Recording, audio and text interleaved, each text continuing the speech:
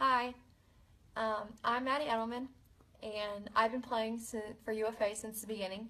I played at Fusion, started around U8, and I had Coach Luke Collins and Don Schultz as my coaches.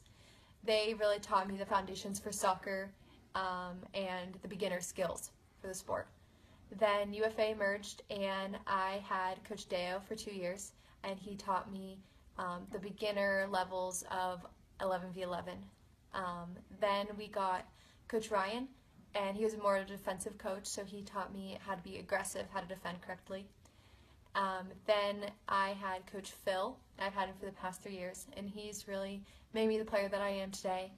And he taught me how to have passion for the game but still have fun. Then this past year we had Coach Mo Ganda, and she is the best coach I think for transition